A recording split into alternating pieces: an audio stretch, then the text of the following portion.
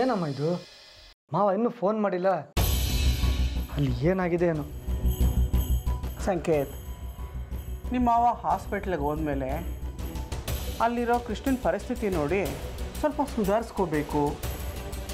ಆ ಲಕ್ಷ್ಮಿನ ನೋಡಿ ಸ್ವಲ್ಪ ಹೊತ್ತು ಸಮಾಧಾನ ಮಾಡಬೇಕು. ಆಮೇಲೆ ಅದನ್ನೆಲ್ಲ ನೋಡಿ ಅವರು ಸ್ವಲ್ಪ ಕಣ್ಣೀರು ಹಾಕಬೇಕು. ಇದಕ್ಕೆಲ್ಲ ಸ್ವಲ್ಪ ಟೈಮ್ ಹಿಡಿಸುತ್ತಲ್ವೇನೋ? ಏನೋ ಅಮ್ಮ, ನಾವು ಏನೇನೋ ಇಮ್ಯಾಜಿನೇಷನ್ ಮಾಡ್ಕೋತೀವಿ, ಆದರೆ ಆಗೋದೇ ಬೇರೆ. ಒಬ್ಬರ ಜೀವನ ಹಾಳು ಮಾಡಬೇಕು ಅಂತ ನಾವು ಡಿಸೈಡ್ ಮಾಡಿದ್ಮೇಲೆ ಆ ಪ್ಲಾನ್ 1000 ಸಲ ಹಾಳಾಗ್ಬೋದು. ಅದ್ರ ಬಗ್ಗೆ ನಾವು ತಲೆ ಕೆಡಿಸ್ಕೋಬಾರ್ದು. ಅಮ್ಮ, ಇನ್ನು ನನ್ನ ಕೈಲಿ ತಡೆಯೋಕ್ಕಾಗಲ್ಲ ಅಮ್ಮ. ನಾನು ಈಗಲೇ ಮಾವನಿಗೆ ಫೋನ್ ಮಾಡಿ ವಿಷಯ ತಿಳ್ಕೊತೀನಿ. ಸಂಕೇತ್, ಯಾಕೆ ಇಷ್ಟೊಂದು ಅರ್ಜೆಂಟ್ ಮಾಡ್ತೀಯಾ? ಸ್ವಲ್ಪ ಸಮಾಧಾನವಾಗಿರು. ಆ ಧರ್ಮನೇ ನಮಗೆ ಫೋನ್ ಮಾಡ್ತಾನೆ. ಅಮ್ಮ, ಅಷ್ಟರಲ್ಲಿ ಐಶ್ವರ್ಯಗೆ ಏನಾದ್ರು ಎಚ್ಚರ ಆದರೆ ಏನು ಮಾಡ್ತೀಯಾ? ಅಥವಾ ಮಾವ ಏನಾದ್ರು ಡೈರೆಕ್ಟಾಗಿ ಐಶ್ವರ್ಯಗೆ ಫೋನ್ ಮಾಡಿದರೆ? ಅದಕ್ಕೆ ನಾವೇ ಫೋನ್ ಮಾಡಿ ತಿಳ್ಕೊಂಡ್ರೆ ಚೆನ್ನಾಗಿರುತ್ತೆ. ಕೃಷ್ಣ ಏನಾದ್ರು ಸತ್ತಿದ್ರೆ ಒಳ್ಳೆಯದು. ಅಕಸ್ಮಾತ್ ಬದುಕಿದ್ರೆ ನೀವು ತಡಿಬೇಕು. ಸಂಕೇತ್, ಒಳ್ಳೆ ಕೆಲಸ ಶುರು ಮಾಡುವಾಗ ಕೆಟ್ಟ ಮಾತುಗಳನ್ನ ಆಡಬಾರ್ದು. ನೀನು ಮೊದಲು ಫೋನ್ ಮಾಡು.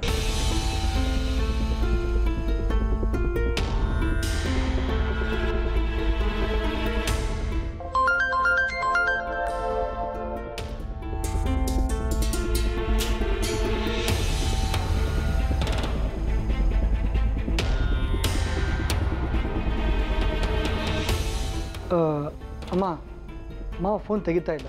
ಏನು, ಫೋನ್ ತೆಗಿತಾ ಇಲ್ವಾ?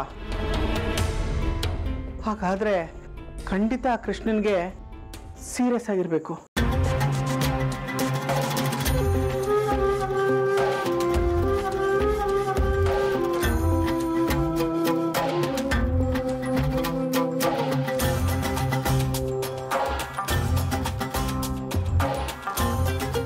ಅಮ್ಮ, ಮಾವನೇ ಫೋನ್ ಮಾಡ್ತಾ ಇದ್ದಾರೆ.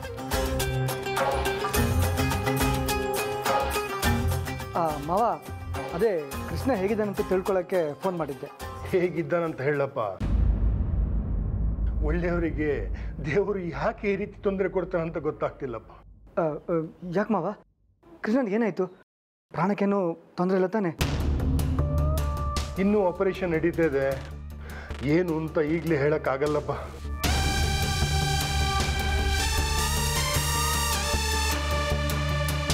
ಕೃಷ್ಣನ್ ಪರಿಸ್ಥಿತಿ ನೋಡಿದರೆ ತುಂಬ ಸಂಕಟ ಆಗುತ್ತಪ್ಪ. ಅವನಿಲ್ಲಿ ಸಾವು ಬದುಕಿನ ಮಧ್ಯೆ ಹೋರಾಡ್ತಿದ್ದಾನಪ್ಪ.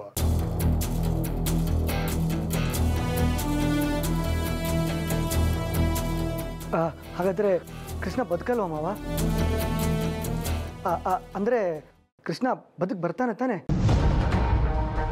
ನಾನು ಕೃಷ್ಣ ಬೇಗ ಹುಷಾರಾಗಿ ಬರಬೇಕು ಅಂತ ಆ ದೇವ್ರ ಹತ್ರ ಬೇಡ್ತಾ ಇದ್ದೀನಪ್ಪ. ಆದರೆ ಆ ದೇವರು ಏನು ನಿರ್ಧಾರ ತಗೊಂಡಿದ್ದಾನೋ ಅದು ಅವನಿಗೆ ಗೊತ್ತು. ಯಾರೇನೇ ನಿರ್ಧಾರ ಮಾಡಿದ್ರು ಕೃಷ್ಣನ್ ಏನೂ ಆಗಲ್ಲ ಬಿಡಿ ಮಾವ, ಟೆನ್ಷನ್ ತಗೋಬೇಡಿ. ಸರಿ ಸಂಕೇತ್, ನಾನು ಆಮೇಲೆ ಫೋನ್ ಮಾಡ್ತೀನಿ. ಹಾಂ ಸರಿ ಮಾವ, ಏನೇ ಇದ್ರೂ ಬೇಗ ತಿಳಿಸಿ ಮಾವ. ಸರಿನಪ್ಪ. ಓಕೆ.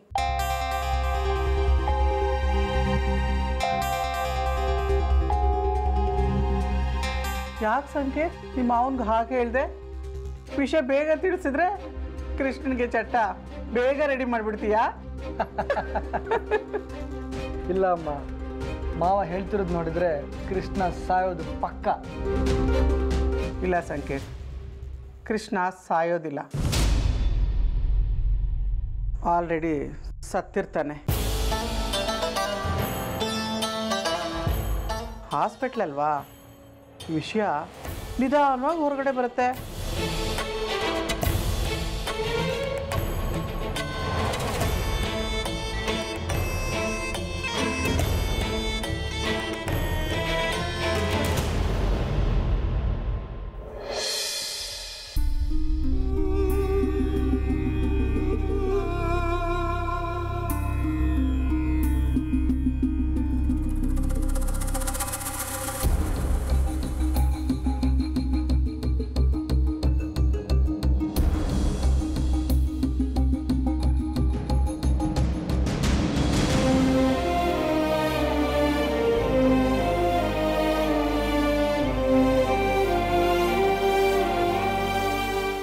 ಲಕ್ಷ್ಮಿ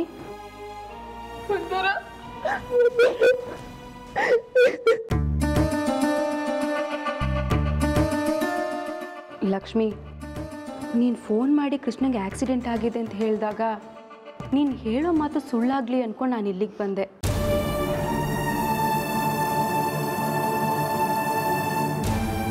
ಆದರೆ ನೀನು ನೋಡ್ತಿದ್ರೆ ನೀನು ಹೇಳೋದೆಲ್ಲ ನಿಜ ಮಂದಾರ. ಇದೆಲ್ಲ ಹೇಗಾಯ್ತು ಲಕ್ಷ್ಮಿ? ಗೊತ್ತಿಲ್ಲ ಮಂದಾರ. ನಿನ್ನೆ ಯಾವುದೋ ಅನ್ನೋನ್ ನಂಬರಿಂದ ಫೋನ್ ಬಂದಿತ್ತು. ಅವ್ರು ಫೋನ್ ಮಾಡಿ ಇವ್ರನ್ನ ಆಫೀಸಿಗೆ ಕಳಿಸ್ಬೇಡಿ, ಇವ್ರ ಪ್ರಾಣಕ್ಕೆ ಅಪಾಯ ಇದೆ ಅಂತ ಹೇಳಿದ್ರು. ಆದ್ರೆ ಇವ್ರು ಅದನ್ನ ನಂಬಲೇ ಇಲ್ಲ. ಇವತ್ತು ಬೆಳಗ್ಗೆ ಎದ್ದು ಆಫೀಸಿಗೆ ಹೋದ್ರು. ಆಮೇಲೆ ನೋಡಿದ್ರೆ ಹೀಗಾಗಿದೆ ಕಡೆ.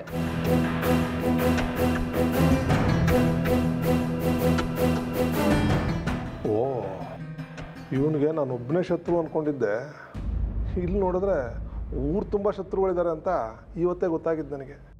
ಲಕ್ಷ್ಮಿ, ಕೃಷ್ಣವ್ರಿಗೆ ಹೇಗಿದ್ದಾರೆ? ಅವ್ರ ಪ್ರಾಣಕ್ಕೇನು ಅಪಾಯ ಇಲ್ಲ ತಾನೆ? ಒಳಗಡೆ ಆಪರೇಷನ್ ನಡೀತಿದೆ ಬಂದಾರ. ಅವನ ಬಾಡಿ ಆಪರೇಷನ್ ಥಿಯೇಟರ್ವರೆಗೂ ಹೋಗಿದೆ ಅಂದರೆ ಅವನ ಮ್ಯಾಟ್ರ್ ಕ್ಲೋಸ್ ಬಿಡು.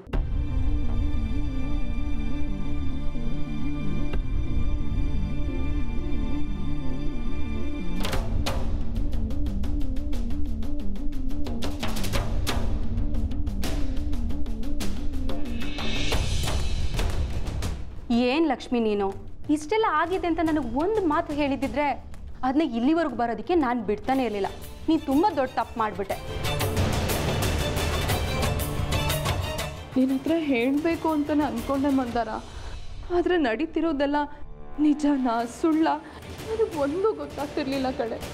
ಅದಕ್ಕೆ ನಿನ್ನ ಹತ್ರ ಏನೂ ಹೇಳೋದಕ್ಕೆ ಹೋಗಲಿಲ್ಲ. ಹೋಗಲಿ ಬಿಡು ಲಕ್ಷ್ಮಿ, ನಾನೀಗ ಬಂದಿದ್ದೀನಲ್ವಾ, ಇನ್ನು ಮುಂದೆ ನಿನಗೆ ಯಾವ ಸಮಸ್ಯೆನೂ ಇರಲ್ಲ. ನಿನ್ನ ಗಂಡನ ಬದುಕಿಸೋ ಜವಾಬ್ದಾರಿ ನಂದು.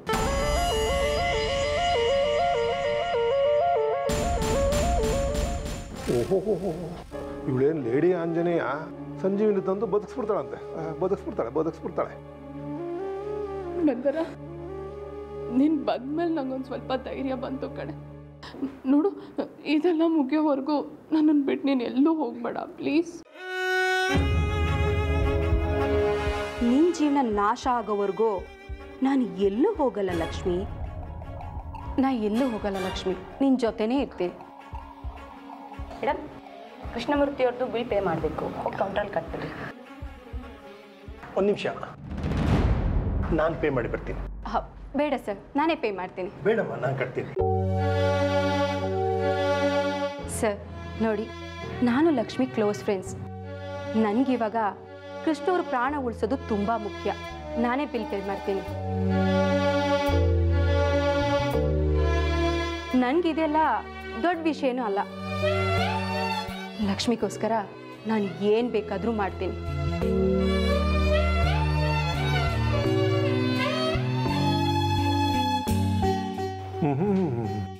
ಈಗೇನು ನಾನು ಕಟ್ತೀನಿ ಅಂತ ಕಾಂಪಿಟೇಷನ್ ಮೇಲೆ ಕಟ್ತಾವ್ರೆ. ನಾಳೆ ದಿನ ಇವನೇನಾದ್ರು ಗೊಟಕ್ಕಂತ ಮೇಲೆ ಹೋಗ್ಬಿಟ್ರೆ ಎಲ್ಲ ಸಾಲ ನನ್ನ ಮಗಳ ಮೇಲೆ ಬರ್ತದ ಏನೋ.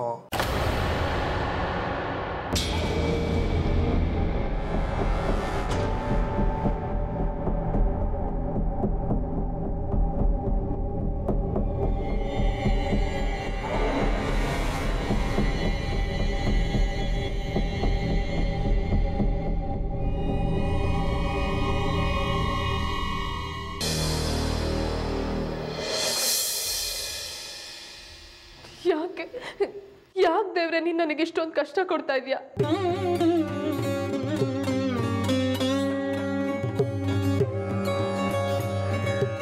ನಾನಿನ್ ದೇವಸ್ಥಾನಕ್ಕೆ ಬಂದಿಲ್ವಾ?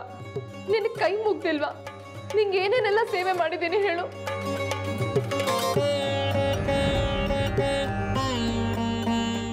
ಈ ಜಗತ್ತಲ್ಲಿ ನಾನು ನಂಬಿದ್ದು ನಿನ್ನ ಮಾತ್ರ. ಆದ್ರೆ ನೀನೇ ನನಗೆ ಈ ರೀತಿ ಮಾಡ್ಬಿಟ್ರೆ ನಾನು ಎಲ್ಲಿಗೆ ಅಂತ ಹೋಗ್ಲಿ? ಈ ಪ್ರಪಂಚದಲ್ಲಿ ಎಷ್ಟೆಷ್ಟೋ ಕೆಟ್ಟ ಕೆಲಸ ಮಾಡೋರ್ನೆಲ್ಲ ಎಷ್ಟು ಸುಖವಾಗಿಟ್ಟಿದ್ಯಾ. ಆದ್ರೆ ಕೆಟ್ಟದು ಅಂದ್ರೆ ಏನು ಅಂತಾನೆ ಗೊತ್ತಿಲ್ಲದಲೇ ಇರೋ ನನ್ನ ಕಣ್ಣಿಗೆ ಯಾಕೆ ಇಷ್ಟೊಂದು ಕಷ್ಟ ಕೊಡ್ತಿದ್ಯಾ ದೇವ್ರೆ?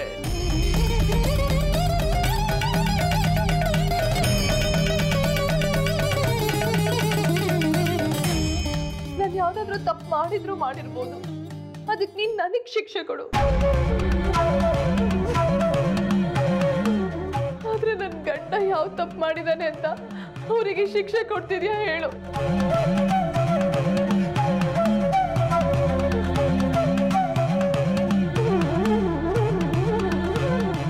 ನೀನೆಷ್ಟು ಪವಿತ್ರನೋ ಅವರು ಅಷ್ಟೇ ಪವಿತ್ರವಾದ ವ್ಯಕ್ತಿ. ಏನ್ ಲಕ್ಷ್ಮಿ, ಆ ದೇವ್ರ ಹತ್ರ ಇಷ್ಟೊಂದು ಕೇಳ್ಕೊಂತ ಇದ್ಯಾ? ನಿನ್ ಗಂಡನ ಬದುಕ್ಸು ಅಂತನಾ? ಅದು ಸಾಧ್ಯನೇ ಇಲ್ಲ.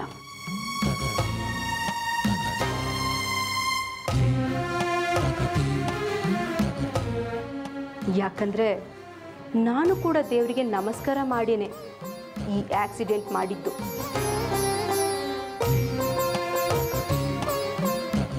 ದೇವರು ಮೊದಲು ತಥಾಸ್ತು ಅಂದಿದ್ದು ನನಗೇನೆ ಲಕ್ಷ್ಮಿ.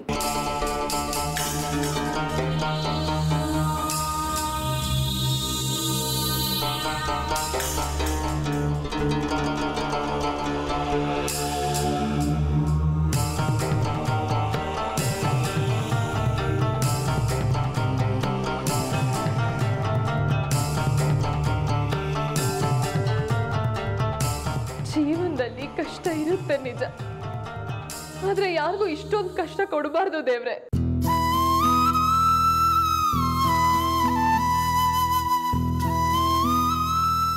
ನೀನ್ ನಮಗ್ ಕೊಡ್ತಾ ಇರೋ ನೋವಿಗೆ ನಮ್ ಜಾಗದಲ್ಲಿ ಬೇರೆ ಯಾರಾದ್ರೂ ಇದ್ದಿದ್ರೆ ಇಷ್ಟೊತ್ತಿಗೆ ಆತ್ಮಹತ್ಯೆ ಮಾಡ್ಕೊಳ್ತಿದ್ರು ಅಷ್ಟೇ.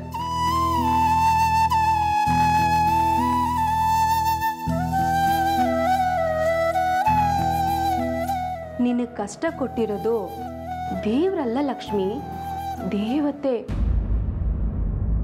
ಆ ದೇವತೆ ಯಾರು ಹೇಳು? ಮಂದಾರ.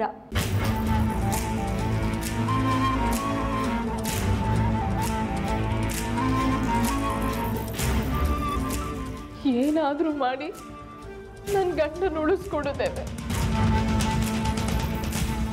ಅದಕ್ಕೋಸ್ಕರ ನಾನು ಏನ್ ಬೇಕಾದ್ರೂ ಮಾಡ್ತೀನಿ. ಹಾಗೂ ನಿನಗೆ ನಮ್ಮ ಮನೆಯಿಂದ ಒಂದು ಪ್ರಾಣ ಬೇಕೇ ಬೇಕು ಅನ್ನೋದಾದ್ರೆ ಬೇಕಾದ್ರೆ ನನ್ನ ಜೀವ ತಗೋ.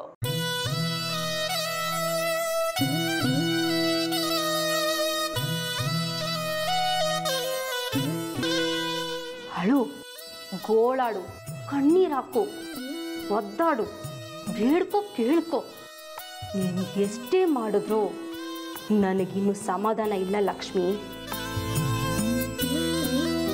ನೀನು ಸಾಯುವಾಗ್ಲೂ ನನಗೆ ತೃಪ್ತಿ ಇಲ್ಲ ಲಕ್ಷ್ಮಿ. ಆಗ್ಲೂ ನಿನ್ನ ಬದುಕಿಸಿ ದಿನ ಸಾಯಿಸ್ಬೇಕು ಅನ್ಸುತ್ತೆ. ಕೊನೆಗೆ ಒಂದು ಮಾತು ಹೇಳ್ತೀನಿ, ಕೇಳಿಸ್ಕೊ.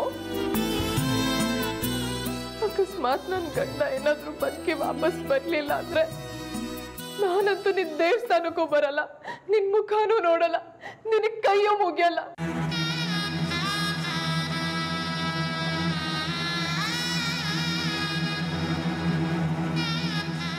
ಆದ್ರೆ ನನ್ನ ದೇವ್ರೆ ಹೋದ್ಮೇಲೆ ನಾನ್ ಯಾಕೆ ನಿನ್ನ ಹತ್ರ ಬರ್ಲಿ ಹೇಳೋ?